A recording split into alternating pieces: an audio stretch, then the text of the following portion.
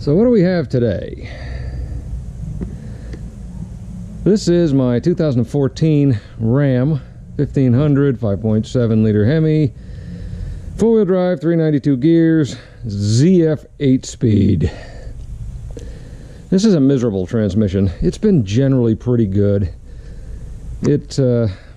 Every now and again, though, the shifter gets a little wonky. You'll be just cooking along pretty good, and all of a sudden it'll stop going, and you look down and the light will be blinking, and you'll have to stop and put it in neutral and park and put it back in drive, and it'll be fine again. It does that maybe once or twice a month, and nobody has any idea what to do with it. But beyond that, it's noted as, I believe, like a lifetime fluid from the factory. Bull. I don't care what you're doing. If you have a fluid that is doing work, it ain't lifetime. Tell BMW how lifetime fluid works when they came out with their 2005 or so generation of the R12 GS's with that rear end that blew up every 30 seconds. Hell, even mine leaked. Although I knew it was coming, and as soon as I caught it, I took it to the shop and they put a new seal in it. But BS. Lifetime fluid, phooey. Lifetime to a car manufacturer means just so long as I get past my warranty period. So for this truck, that's 100,000 miles for the drivetrain, let's say, the powertrain warranty, which effectively means anything that has some sort of lubrication, rear end, front end, transmission, engine oil, internal engine stuff. That's powertrain. So this thing now has about 107,000 on it. Really no issues, but I want to keep this truck. I'm waiting for the damn Grand Wagoneer to come out so I can get my wife one of those, and then I'll take this and get rid of Old Faithful over there. Or at least, I don't know what I'm going to do. Anyway. But the Germans, in their infinite engineering wisdom, much like many modern-day BMWs, of course, because guess where they're from? This ZF is a German transmission, and it has no dipstick. It has no way to check the level from the top. You have to go underneath the damn thing and pull a plug while it's running and level and see if it drips. And if it doesn't, you add, and if it does, you let it drip until it stops dripping, and then you're done. That's lame. I don't care who you are. If you maintain your own stuff, this should aggravate the hell out of you. But, you know, I got 100,000 miles on this thing. It's about time for a tranny fluid change. Another piece of idiocy with this thing is the filter. Most people will buy a $30 filter, take the pan down and slap it in, put the pan back on. Well, again, the Germans integrated the filter into the pan. So you can get a knockoff pan for about $100. I figured I'd go with the correct one, made in Germany, just because I don't figure I'll do it again for another 5 or 6 years. Got the magnets in it and everything. That's kind of nice. But you have to change the bloody pan to change the filter. So that's $145, $150. Probably $250 if you did it at the shop at a Chrysler dealer. And of course, ye olde special ZF Lifeguard fluid, which I was able to source online for about $20, $22 a quart. I've got 8 quarts in here. The Dodge dealer, for whatever their version of this stuff is, it's about $40 to $45 a quart. So you figure a $230 pan and maybe 7-8 quarts of fluid, and you are looking, plus labor, probably at $1,000 at the dealer to do this service that I am going to attempt. So, holy smoke. Sure, it's lifetime. If you're going to trade it in a year or two, yeah, drive it. Let the next poor sucker be the one that has a transmission fall out of it. But for me, that's not quite going to work. So now we're going to just go downstairs a little bit and show you some of the quick engineering I had to do to make it so I could actually get to this thing. Let's check out my new light, see if it's any good. That's not too bad. Okay. So here's transmission pan, transmission, and here is where you check the level. That is a 6mm Allen, or 6mm hex key, and it came out pretty good. Always check your drain plug before you pull, always check your fill plug before you pull your drain, because if you can't get the fill plug out and you drain it, you have a problem. Now, as I said, that pan has a drain in it, and it is right there. Good spot for it. Great spot for it. Except for Dodge putting the damn exhaust right under it, so you can't get your 10mm hex that you need in there. So what I have done is I had a 10mm socket, so I knocked the extension out of that, ground it off, and now I can get that up in there, pop that drain without breaking it, and instead of just having to use the pan to take it down, I can actually try to use the drain plug, even though it's going to get all over the exhaust and probably go all everywhere anyway.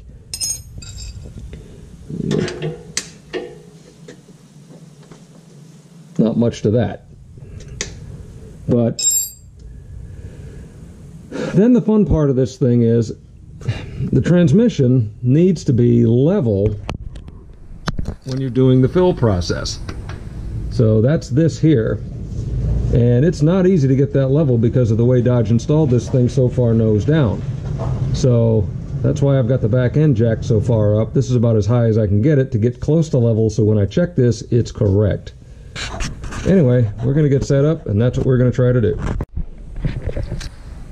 Alright, something else I've done, since I'm not 100% sure on this thing, and you'll never know if you ever got it quite right unless you're perfectly level, which is almost impossible, is got me a 3-gallon container, just measured it with some water. So I got 4, 5, 6, and 7 quart levels marked. I'm going to do my best to catch all of the fluid that comes out of this disaster, and then at least I'll have some idea of approximately what I need to get in there. So if I get within half a quart of it, I'll probably be all right, but I'll know that if I'm a quart lower than this, or if I get out a quart more than I'm able to put in, I'll know I got to keep going. Something's not right. So we're going to try to get this set up where you can see something and go from there. Okay, we'll crack this.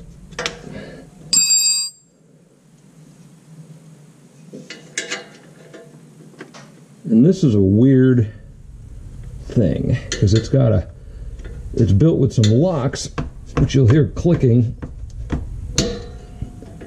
along the side of it, so that it won't spin out.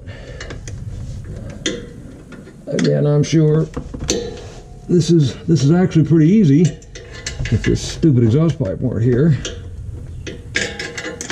And it's got a gasket in it and a couple of other things if you look at the way the new pan is constructed, but I'm sure I'm about to make a mess. Hopefully I can get most of it in the bucket. Yep, there it comes.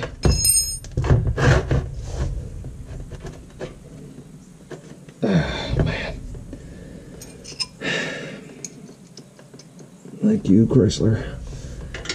Making me long for working on my Ford.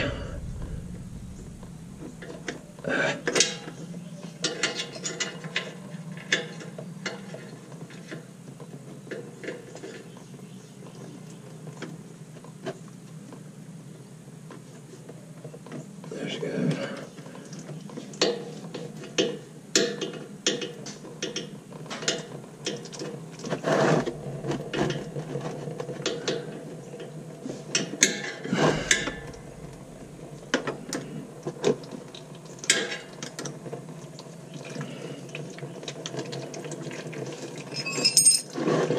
And I don't know about you, as far as fluids I want to see in my car, black ones aren't what I want to see.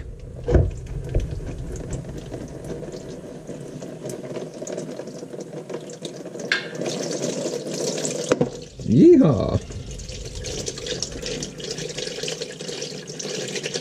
And that's not even with the fill plug open. That is disgusting. Lifetime my butt. But I have to say the exhaust tubing is doing a fine job in generally directing it into my bucket. And then we got 4 quarts.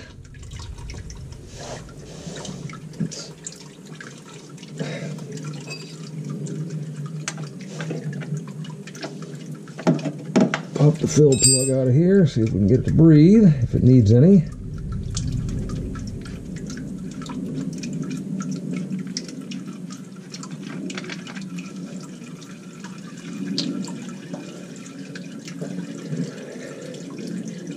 Alright, so we're just going to let that drain for a while. While I go clean up a little bit.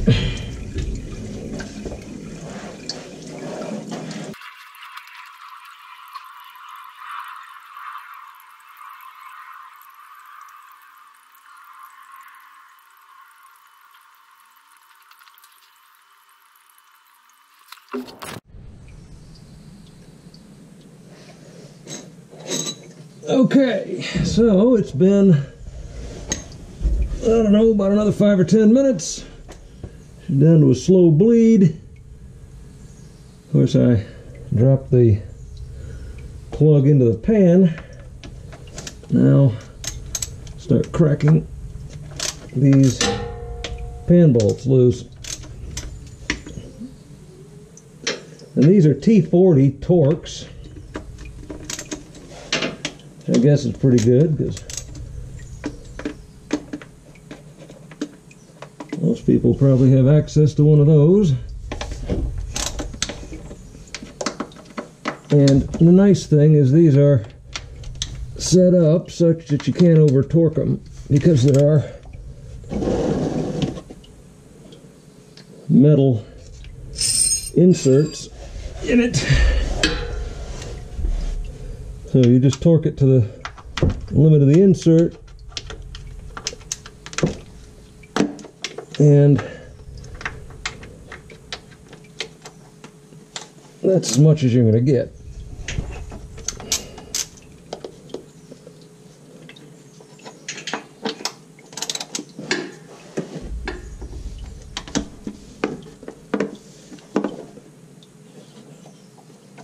Guess that's it.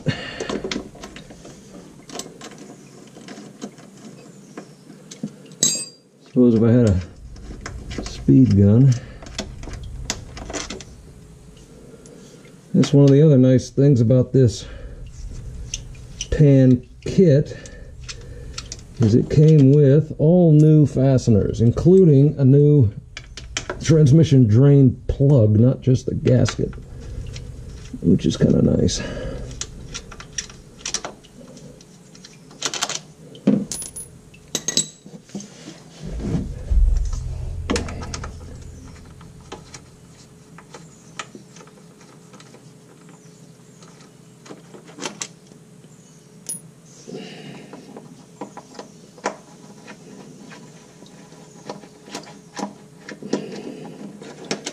Now my concern is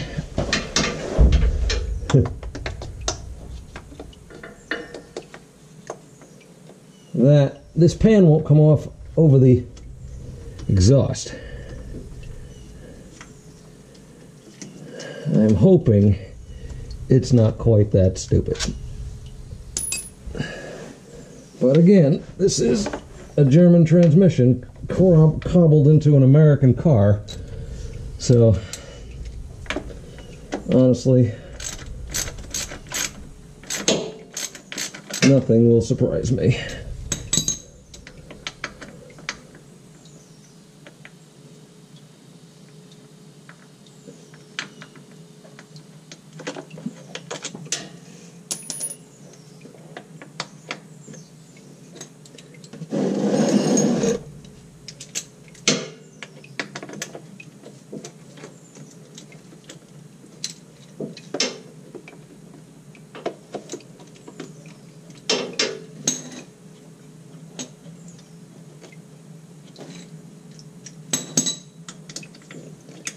We are right at about the 5 quart mark, so far, barring what else comes out with the pan. Yeah, that was close.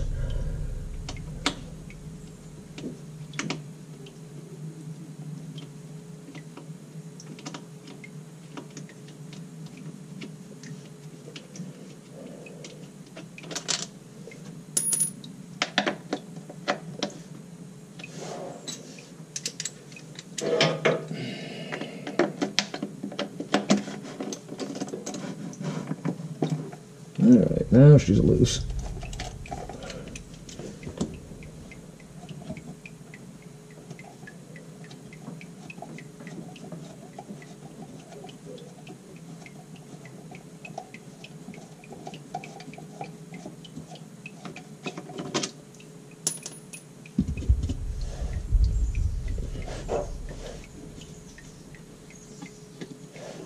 Oh, really? Oh. Of course. I just noticed there's one fastener that is dead above the exhaust. I'm gonna have to see if I can get that from the other side. Nope. Let's see, I may have to get creative with this one too. Goody.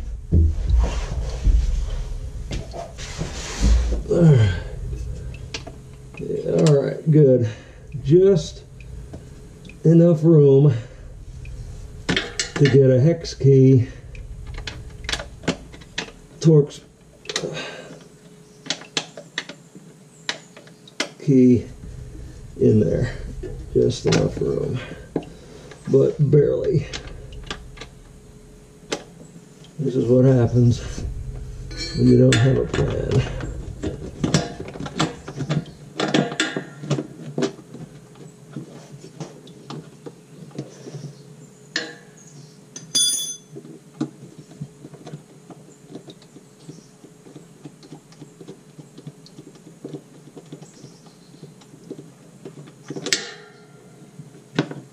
But at least it'll come out. I guess I'll see if I can do it from this side.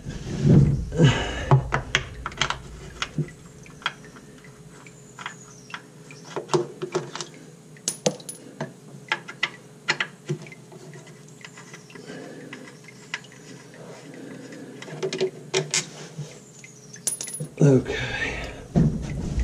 As you can see, she's still dripping.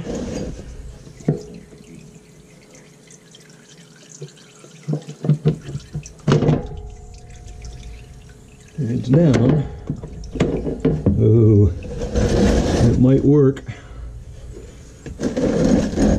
Try not to spill too much goo.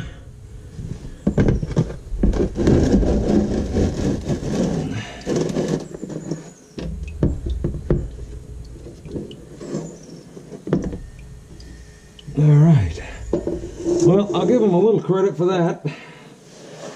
It did come out without having to take the exhaust off, but still stupid. So we're gonna let that drain some more, and then we'll check it out up top. Okay, so I would say we are 4-5, just right at about 5 quarts that has come out of that, including the goo that I poured out of the pan. And looking at it, those are the magnets, and for 108,000 miles, I'd say those look pretty good. Really not a lot of buildup in the bottom of this system at all. At all. Shoo, bee. So as far as that goes, I think she's in pretty good condition mechanically. And now we just got to go through the faff of getting this thing back on, and then getting all of this 5 quarts of this garbage back in, which really ought to be entertaining. So We're going to get set up. We're going to try to level out the transmission as best we can. And then we are going to get set up and start putting it all back together.